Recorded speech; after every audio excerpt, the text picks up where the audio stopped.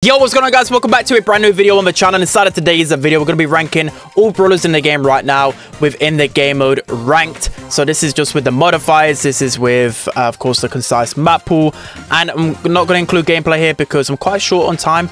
Although I have really gone into depth on the tier list itself. Again, I'm just short on time because I'm out tomorrow when I'm recording this. Anyways, let's jump into it then. Make sure you subscribe if you're not already as well, because I give you all the best info on ranked. So just giving you guys like the best tips, modes, situations where these brawlers are good. So I'm going to be starting off with 8-bit. So 8-bit, I think it's fallen down a little bit. He used to be really strong on like quickfire and big friend. The modifiers don't really help him out too much, but he's a good option in gem grab and heist. I think he's really underrated, to be fair. I think B tier is pretty fair. Next, we have Amber. So I think Amber's a really good pick. I think close to S tier, but I think just, I don't know, she's not like broken, but she's just such a solid option everywhere, and people just don't ban her enough, or don't even play her enough. Super underrated, as I said. Ash, I think he belongs in a C tier. He's actually underrated on barbed ammo, but except for that, there's just too many counters, too many tanks that have hype charges that just delete him, and I've hardly seen any good Ashes. Like, a really good Ash player can dominate, but C tier is pretty fair for him. Like, he's good in the right hands. Next up, we have Barley. So I kind of want to put him in the F tier, if I'm honest. Like, I've just never seen a Barley. Like, a good Barley can play good and do a lot of things on the map. But at the same time, I don't know, there's better throws out there. Gets countered too easily. Doesn't deal enough damage.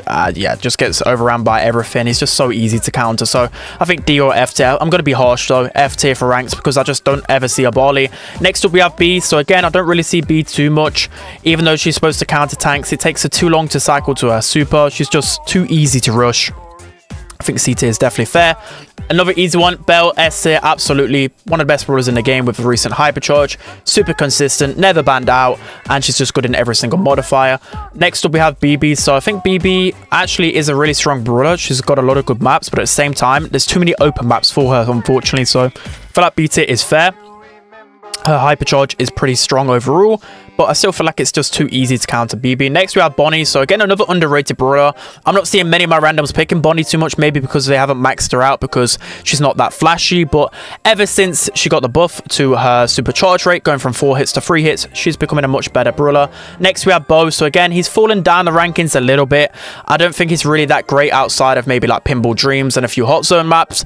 But yeah, he's too easy to counter by the good players. But lower down in ELO, I think he's a very good brawler in ranked. The same goes with Brock as well. I think at the higher ELO, he's a little bit easier to predict and counter with other snipers. But lower ELO, he can definitely be like even towards S tier. It's so easy to dominate with Brock at lower tiers. Next up, we have Bull. I think Bull actually is D tier. His hype charge is pretty good.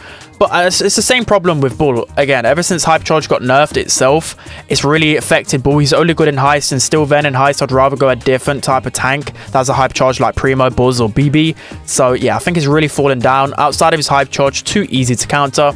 Next, we have Buzz. So I feel like Buzz is kind of like B/C tier. I think his hypercharge allows him to be B tier, but in reality, I think C tier probably would be more fair. But at least he has a hypercharge. He's really strong in heist and a good counter to some brawlers. I don't see him drafted too much, but maybe because he's a higher skill ceiling than some of the other hypercharges. Next, we have Byron. So I'm going to be biased here, but I think A tier, absolutely.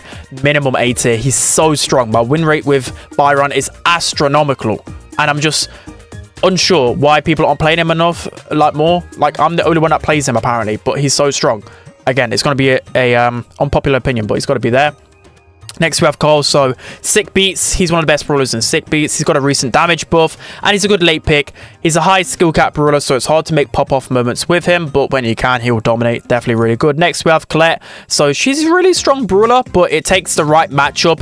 I think if you don't face off against tanks or, you know, brawlers like Carl or any high HP brawler like Meg, then you're going to struggle with Colette. So only really pick her in Heist and then as a counter pick. But B's still pretty solid overall. Good hypercharge. Next, we have Colt. So I think Colt is pretty fair in a B tier, mainly because he's insane in Heist, just like Colette. And then everywhere else, he's just kind of, he's good. Like, a good Colt can do a lot of damage. But at the same time, it takes the right player to make good plays with him. So I think A/B tier would be fair for him. Next up, we have Crow. I would honestly put him towards the D tier. I just don't think Crow is that good. I might be very harsh. I'm being extremely harsh here. He could easily be C tier, but because of the fall off, I'm not seeing him drafted anywhere. I don't know. I don't think I've ever seen a Crow make a pop-off play in this ranked meta. So for me, I'm going to have to put him in a D tier. Again, might be a little bit biased. Next up, we have Daryl. So I really want to put Daryl in the F tier right now in ranked. I just don't think any modify helps him out. He's not good in any single scenario. It just gets outclassed far too often. Not even a good counter pick anymore. So I think F tier is pretty fair for him. Next, we have Edgar. So I know you guys are going to be heated in the comments, but B tier is good. B tier means that they're a strong brawler. They have their good game modes, a couple of good game modes. They're just countered sometimes too easily. Like Edgar, good players counter him easily. He's really good in sick beats though, and he's good in like heist. He's one of the best brawlers in heist, one of the best counter pick brawlers in hot zone, for example, but still I know how to counter him too easily. Edgar never causes me a problem in ranked. Next up we have M. So again, another consistent brawler. I think B tier would be fair. I think actually C tier is more fair just because I don't see her play too often. I think the map pool really does affect her because the limits for range, you know, she can't get close. So I mean, good maps, so she is still pretty alright. Next up, we have Eve. So I'm going to put Eve in the A tier, mainly because on her strong maps, it's a lot of maps with water. I mean, she's not going to be like a dominant pick, but she's just so solid against everything. Really hard to counter herself. I just think A tier is pretty fair. You know, bridge too far, you think of out in the open, and Eve's one of the best picks in that scenario. Next up, we have Fang. So Fang has drastically fallen off. Again, if you're lower in Elo, if you're mythic kind of tier, Fang will pop off still because people like to clump up a lot and don't know the best counters. But I think Fang, C tier, I think that's pretty fair. Don't really see him too much in Masters ranked at all. Next up, we have Frank. He's in the F tier. Big Friend was removed. He's terrible. Move on to the next brawler. I think Gale, again, has kind of fallen off a bit. I think he is good in some scenarios or like split, center stage. He has his moments. He's good counter to some tanks and some hypercharged brawlers, but I think he's slowly drifting down the meta again. Next up, we have Gene. So I think Gene is a very, very good brawler in ranked right now. I think, again, borderline S tier. So he's not going to be that carry brawler, but at the same time, he's really good in time detonation, really good in knockout, really good in bouncy, really good in gem grab. He's just solid across the board. The damage buff definitely helped him out a lot. Next up, we have Griff. So I think Griff is a good brawler. I think B tier would be fair to him. Again, I feel like he is outclassed most of the time, but, you know, if you're playing hot zone or some other scenarios where you need a good wall break, Griff is a good option, does a lot of damage. Next, we have Grom.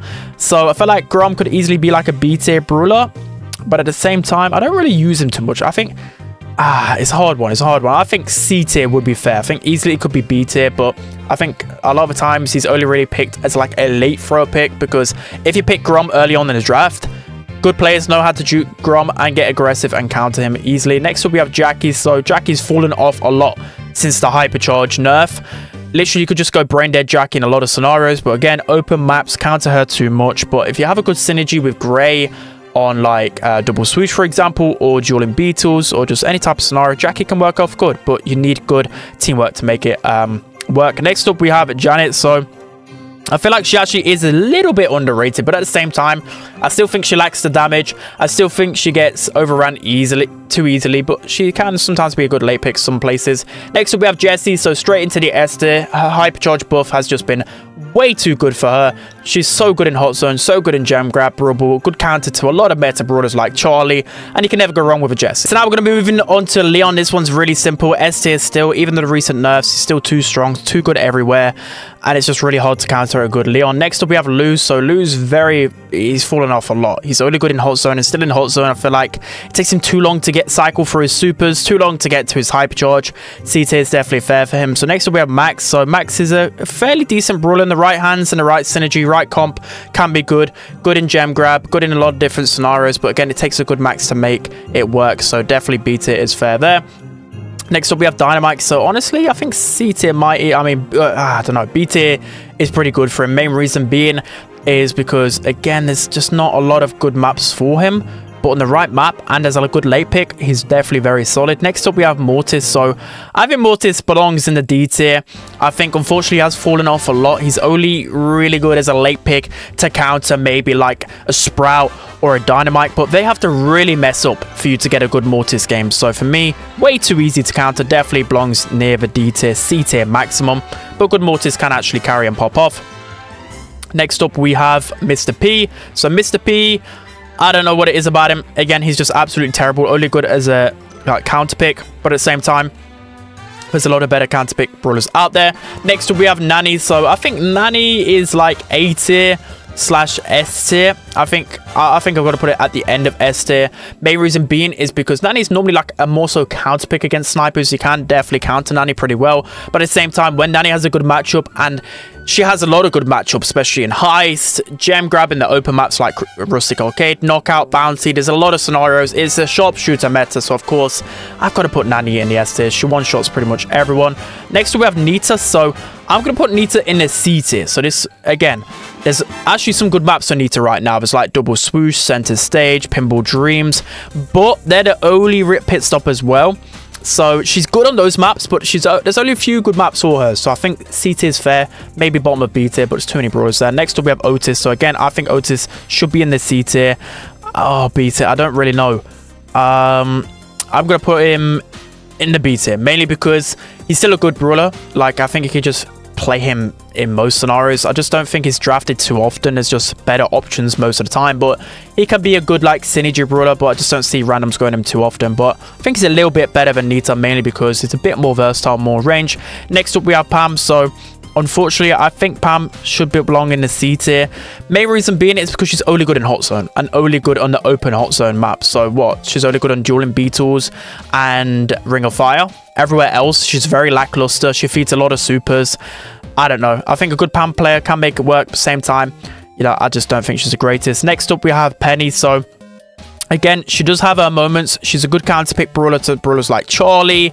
She's decent late pick in Hot Zone and some bounty scenarios, but I think it takes a lot for Penny to work. Again, it's not saying Penny's unusable in the D tier. It's just there's far better options out there in my opinion. Next up, we have Piper. So straight into the S tier for me. I think Piper is a great brawler. I think better than Nani. Main reason being is because Piper, the only brawlers that really counter Piper are other long range brawlers like Nani, Angelo, for example. You know, she can just convert her kit to counter so many different options. You know, she's really good in Gem Grab as a mid. You can just never go wrong with going Piper. She can always carry. Next, we have Poco. So Poco's probably going to be in the C tier. I feel like he is underrated and can work in a lot of good scenarios with his Tuning Fork gadget, but recently got buffed. But at the same time, I think he can get countered too easily. Next, we have El Primo. So again, I think C tier probably is fair for him, or B tier. I don't know. I think C tier, top of C tier. Bottom of B tier is fair for him. Main reason being because he's only really picked as like a counter pick. He's good in like Pit Stop or a counter pick in Brawl, but everywhere else, I don't know. His Hypercharge probably is a little bit overrated. Unfortunately, I did overrate that a bit. Next up, we have Rico. So Rico, I think, is so underrated. I'm honestly going to put him in the A tier. Again, this might be biased, but I think there's a lot of good situations for him. Pit Stop, Brawl maps, you know, some I don't know, some Gem Grab maps as well. He's good on XL. I don't know, good Rico. Can actually make a lot of difference. Next up, we have Rosa. So Rosa is kind of falling off a lot in the meta. I don't really see her play too often, so I think C/B. I don't know. Like, I just don't really see her. She's a good late pick sometimes, but she gets counted too easy. So I'm going to put her at like the top of C tier, but definitely could make a case for a B tier. Next up, Ruffs. I think Ruffs definitely belongs in the B tier. I think he's a good option. Good damage. Maybe a bit overrated by myself sometimes, but there's a lot of good maps for him. Next, Sandy again. I think Sandy is a really good brawler. I kind of want to put Sandy in the A tier. I'm going to put bottom of A tier, mainly because like Double Swoosh, Center Stage, he's so good, like the best brawler there. Absolutely. So I think for that reason, I'm going to put him a bit higher than I probably would like to, but again, you can't really go wrong with it. Next up, we have Shelly. Shelly's completely fallen off, in my opinion. A good Shelly can do some good work, but at the same time, I don't really see her drafted too often. Only really good in Brawl, for example. So yeah, that's what I'm going to put her there. You know, Lola, always in a B tier, always good in a lot of different scenarios. But for the most part, there's normally brawlers that are a bit better than her. Next up, we have Meg. Super easy. I'm going to put Meg at the top of the A tier. Reason being is because she's so good at countering a lot of the meta snipers. And a good Meg can always make a good impact in Knockout and Bounty. I think she could even be close to S tier, but that's probably a bit too much bias. Next, we have Spike. So easily in the A tier for me.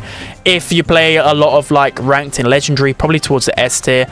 So good in every single scenario, except for the open maps. That's why I put him in A tier, because snipers counter him too much. But everywhere else is pretty solid overall, so just don't play him in Knockout and Bounty and you should be pretty good to go.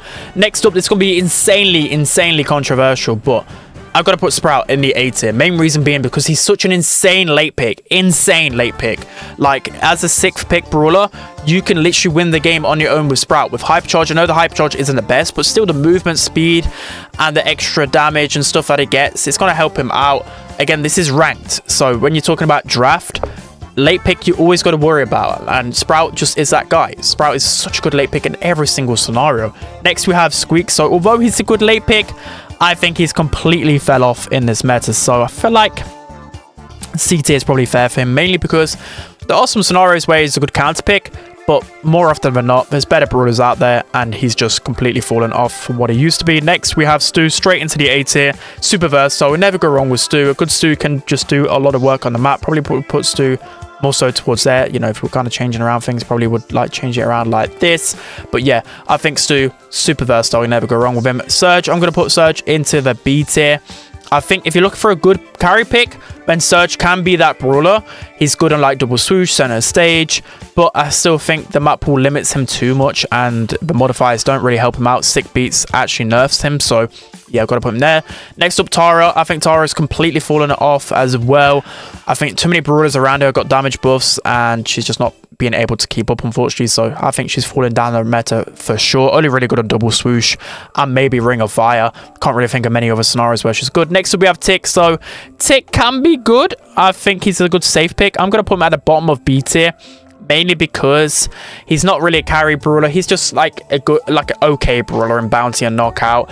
Again, I think other brawlers outclass him, but I think B tier is fair. Like, he's not weak, but he's not strong either. So I think bottom of B tier is fair for his ranked meta. Next up, we got Gus. So I'm gonna put Gus at the top of D tier. Could easily be C tier. For like, a lot of people are underrating him in the APAC region. A lot of people go Gus. I think he's still a good brawler, because typically, you know, knockout bounty, if the opponents are clever, they'll ban all the meta snipers, so Gus can actually stand a chance.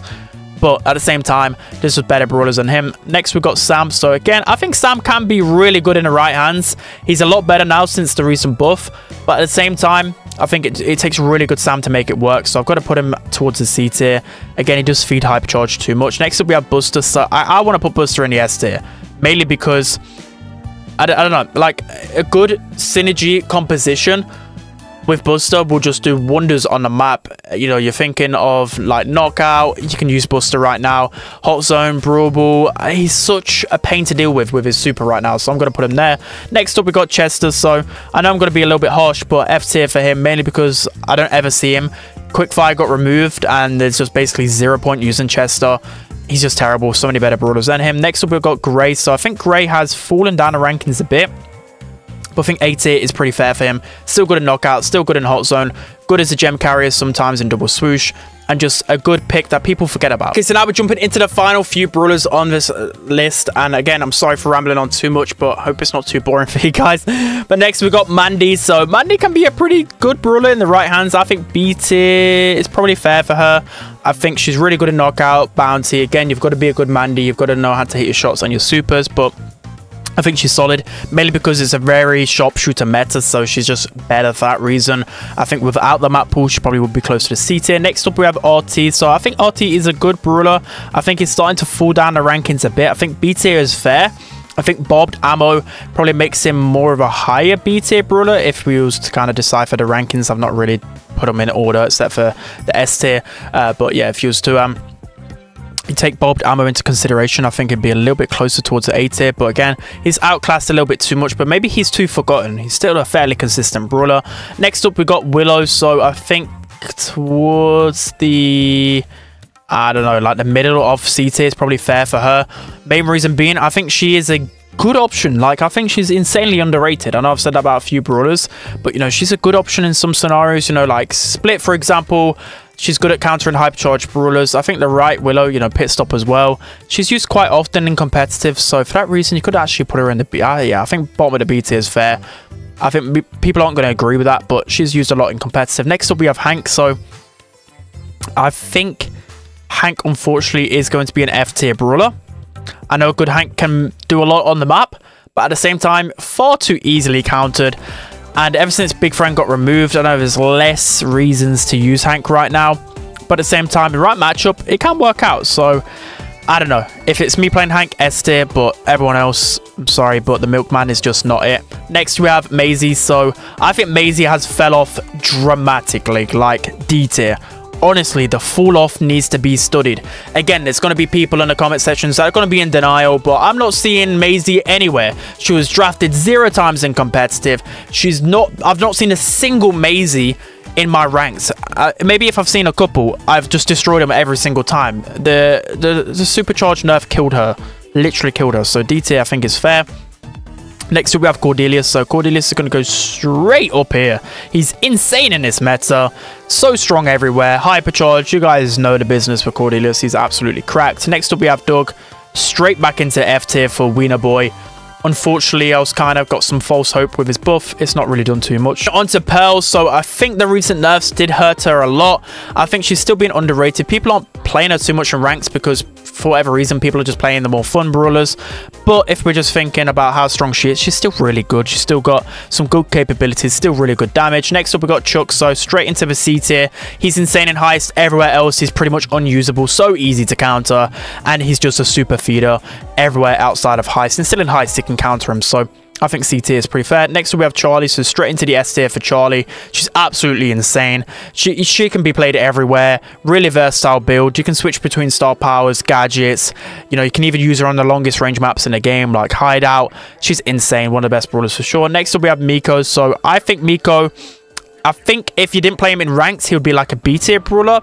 But I think in ranked, he's A tier. So just like Sprout, he's a fantastic counter pick option, especially on like Bounty, Knockout. You think of like Minecart Madness. There's a lot of maps where you can late pick a Miko and just counter the opposition, especially in a sharpshooter meta.